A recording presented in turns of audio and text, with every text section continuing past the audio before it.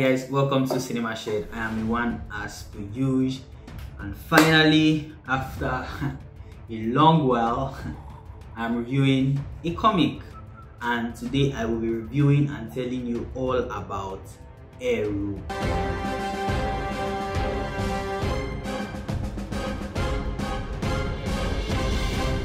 First of all, yeah, I'm scratching my head because I need to apologize. I haven't done anything comic related in a while. It feels like it's been forever, and that's my fault and circumstances because of Lagos life. It's kind of stressful, but I'm planning on doing better. I'm planning on changing and being even more in your face than I was before.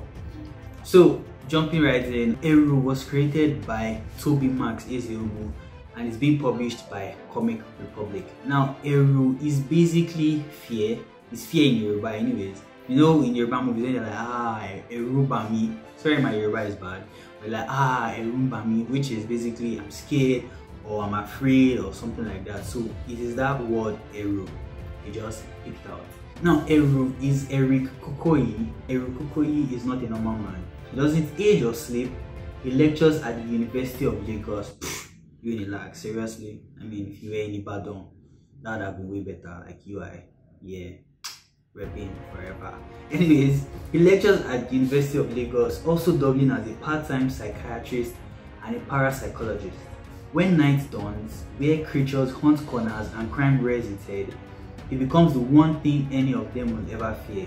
He becomes fear itself. Bound by oath to hunt the night as a force of retribution, the people of this city have called him many names, but one echoes the loudest. Eru, fear itself, walks amongst us. Now, in a video I did like a while back talking about the comics that you should be reading, I described Eru as a combination or kind of a fusion between Ghost Rider and Spawn. And when I start talking about his powers and abilities and the things that he can do, then you would understand why. Eru is one of the 7 formulas for human emotion. You have empathy, surprise, fear, love, anger, sadness, and joy. And Eru is the embodiment of one of those human emotions, which is fear.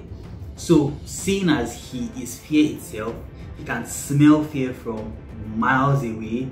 He can prey on your fears, on your worst fears. He can, you know how Ghost Rider has a penance stare where he makes you see all the sins you have committed?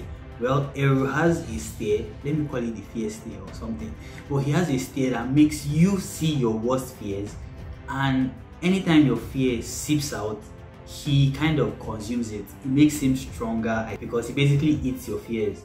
If you know fairy tale animation, the way Natsu eats flames or Gajil eats iron, so think of Eru as someone who eats fears. And everybody is scared, everybody has fears. So imagine how powerful Eru would be. He has no emotions, he's emotionless, so he doesn't feel anything basically. He can't see you suffering, and the only reason why he would save you is not because he's feeling your pain, it's just because he is compelled to hunt people that are bad. He can summon some very crazy, amazing weapons, and he can cast illusions that even blind people will be affected. And in that realm, they would be able to see and hear and do everything. Now, going to the comic review itself, to start with, the dialogue is beautiful. Like, the storyline and the writing is amazing. It makes you appreciate our old culture, our old gods that our ancestors worshipped. It makes you kind of appreciate it more. It feels like something Wole Soyinka would write, but without all the serious big grammar and all that.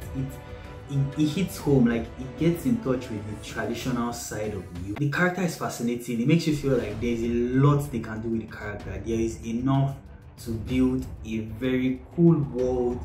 They've introduced, or at least they've talked about, you know, characters like Madame Koi Koi, Egungun, and all those folklores that we used to tell ourselves when we were small, of all these people that used to, you know, haunt schools or haunt cemeteries or all those kind of things. But the one thing I don't understand about the comic, or the one thing I do not like about the comic, is it is hard to see or know what is happening in battle scenes. It is I have tried. Like, it took me reading the comic like 3-4 times to know what was happening in fight scenes. That is not cool at all, as far as I'm concerned. I had to keep looking like, okay, what is happening right here, right now? Like, I could not see. It felt like it was all over the place. But aside that, the comic progressed nicely. The coloring was beautiful, the lettering, everything about the comic top notch, except the fight scenes. They are extremely hard to know what is happening or to even understand the scope of Eru's powers, because it is during fights that you know, okay, these are the kind of things this person can do. But the only thing that I saw him able to do was summon weapons and summon things from another realm, which might either be the shadow realm or a realm that he controls. Eru is available, it's free to read online on Comic Republic's website. The links to read Eru is in the description below. If you have read Eru, tell me what you think about the comic, tell me what you think about the character. Do you think, for instance, Eru can go toe-to-toe with Ghost Rider? Yes. Let me know your thoughts in the comment section below. Do you think Eru can go toe-to-toe with Ghost Rider? So if you're new to CinemaShed, hit the subscribe button below, the red subscribe button below, and hit the bell right beside it so you don't miss out on the amazing content that I release. Like this video if you enjoyed it, and also share to your other comic lovers. Let us help get Nigerian comics and African comics out there to the world. So till next time, I remain Miwan from CinemaShed as per usual, and I'll catch you guys later. Peace.